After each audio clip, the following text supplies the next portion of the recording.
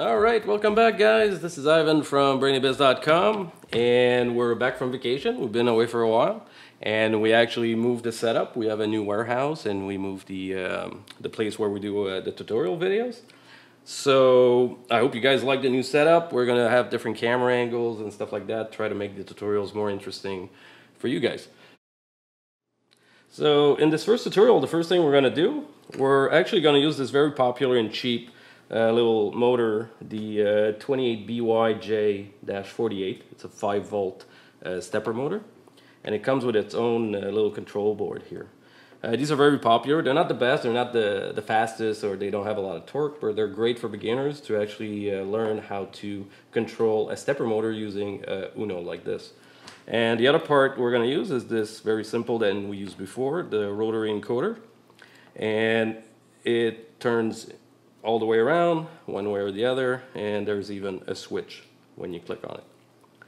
So this is going to be our first start with this tutorial. So as you can see, the setup is fairly simple. We have the motor connected to the Uno here. We also have the Rotary Encoder connected, and we're using a breadboard power supply right here to give power to the motor, because sometimes these guys can request more power than the Uno can provide. And we're powering the Uno using our little batteries here that we used in other tutorials also. So we're going to keep it pretty simple today. The way we're going to code it is that as I move the Rotary Encoder around, the motor, and I'm going to put a little gear here so we can see the movement a little bit better. As I move it this way, the gear is going to move this way, the other way, and when I press the button, it's going to go back to its origin. So basically I'm turning, this gear is turning, and if I press, it should go back. And the thing to remember with the Rotary Encoder is that they can skip steps sometimes, so we have to take that into account in our code, and we're going to code for that to make this little motor as precise as we can. So that's the way we're going to start this tutorial. So fairly simple at the beginning, and then we're going to do different motors and add buttons and stuff like that. So let's start with this first phase. So we're going to cut here, go see the code window, get some explanation on that, and then we'll come back and see the results. So let's go take a look. Alright guys, so here we are in the code. We're going to start at the top. We're going to include the stepper library. That library is included when you install the Arduino IDE software, so you shouldn't have to download that. You should already have it. And then we're declaring a variable called steps, and we're setting it to 32. These motors, like we talked about before, the number of steps to do one revolution of the internal shaft that's inside the motor, it's 32. And it's geared to the external shaft, and that one would need 2048 steps for one revolution of the external shaft where you would connect your gears. Then we're declaring two volatile Boolean variable, turn detected and rotation direction. These are going to be used in interrupt to detect when we actually move the Rotary Encoder. The rotation direction is to know if we're going clockwise or counterclockwise. And here are the pins that the encoder is connected to, so 2, 3, and 4. And then we have rotary position. We're putting it to 0 at the beginning, and that's to store the stepper motor position. Then we have previous position. When we do our loop, we're going to save the previous position into this variable and then compare it to the new position to make sure we didn't skip a step ahead and only move the motor one step. So that way we can check to make sure that our position will always be pretty accurate. And then this is the setup for the motor. So stepper, small stepper, steps, which we declared at the top. And this is the sequence of the pins. So the sequence is N1, 1, so that's on pin 8. N2 is on pin 9. N3 is on pin 10, as you see in the diagram here, and N4 is 11. And here's our interrupt that will run when we move the Rotary Encoder. So the little delay here of 4 is for debouncing. 4 works pretty good. You could experiment, move it up or down. I find that 4 is not too bad, so you could experiment with that. And depending on the digital read of the clock pin, it will store the rotation direction of clockwise or counterclockwise, depending on which way we turn it. And then we move into our main setup.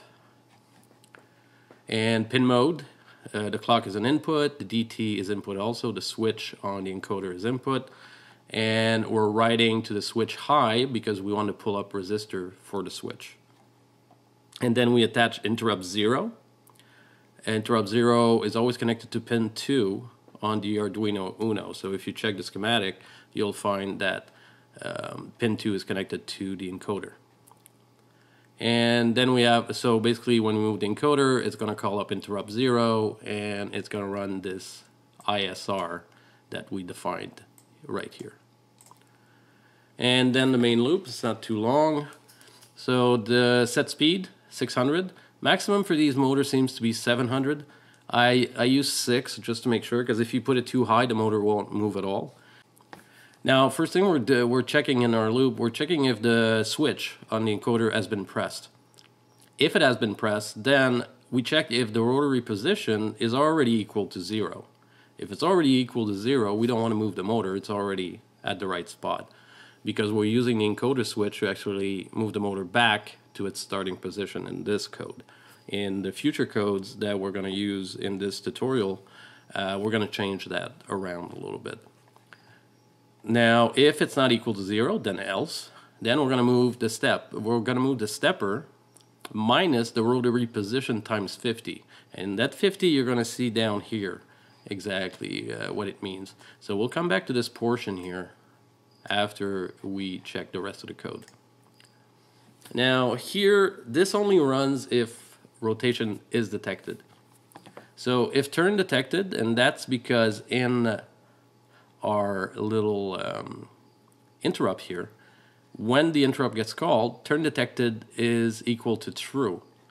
So as you move down, if turn detected, meaning is it true? Yes.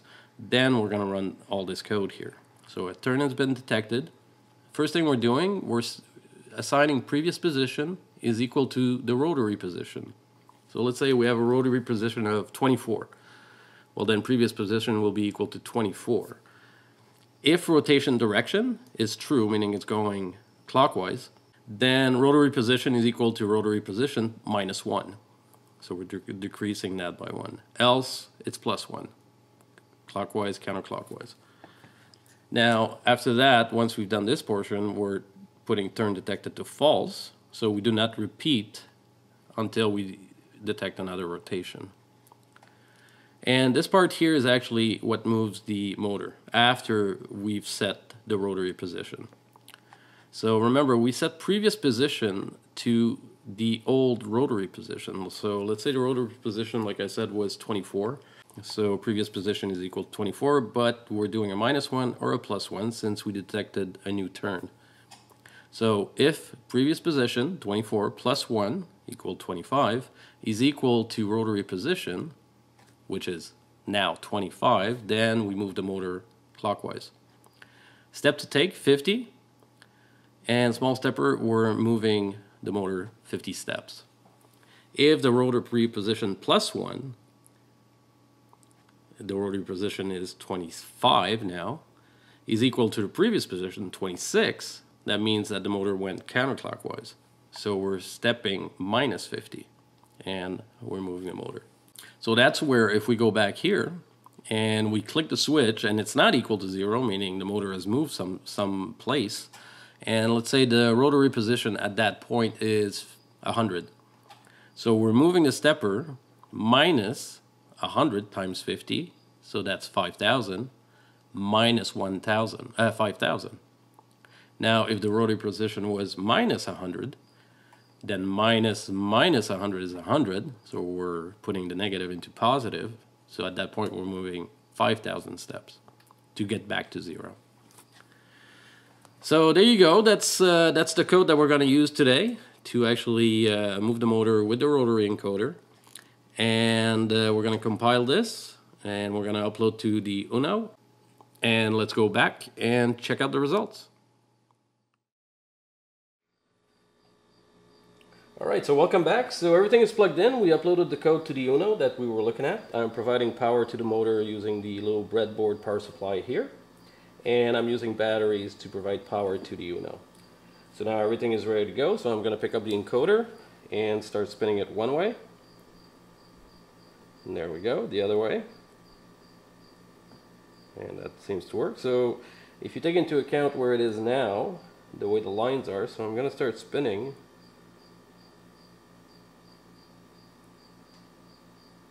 As you can see, sometimes it skips, but the code is keeping track of it, so it should come back to the origin.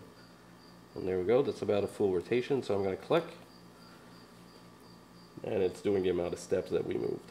So it should stop about there. And there you go. So the other way, same thing.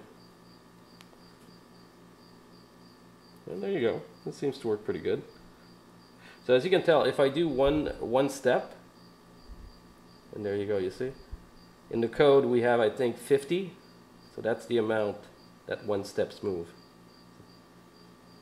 Now you could increase or decrease that to have finer motion or faster, but these motors are not fast, so if you increase the number of steps, it's going to take the time it takes to actually make the step. So you could, like this, as you see, I'm turning really fast, but it's not following, because it doesn't have the time to actually do the step as fast as I'm turning. But the code is keeping track of where the wheel is, so when we click, it goes back. And about there, and there you go. So it's pretty precise like that, so not too bad. Alright, so there you go, guys. This is a great way to start. Like I always say, these motors are fairly cheap. I mean, like I said, they're not the fastest, they don't have a lot of torque and stuff like that, but it's a good way to start experimenting with stepper motors. Now, like I said at the beginning, this is going to be a multi-part tutorial. We're still going to be using the Rotary Encoder throughout the tutorial, but we're going to change the motor to a Nema 17 size motor. And the code is going to be changing a little bit because we're going to be using the EasyDriver motor driver board to control the Nema 17. And as the tutorial moves along, we're going to add parts like buttons, a buzzer and stuff like that. The buttons are going to be used to set in points and then out points, and then we'll be able to travel between those set points and reset them, and you know, we'll play around with that. Also, go to our site Brainy-Bits.com. You'll find the tutorial page, and you can get the schematics to see how everything is connected and download the code. And also, we sell all these parts inside of our store. So, like I said at the beginning, we're glad to be back. Sorry, guys, we were gone for a while, but some people were on vacation, and we moved the actual office and the warehouse. So I hope you guys enjoyed this tutorial. And we should be making tutorial more frequently now, so I hope you guys stick around with us. So until next time, my name is Ivan, and I hope to catch you guys real soon. Take care.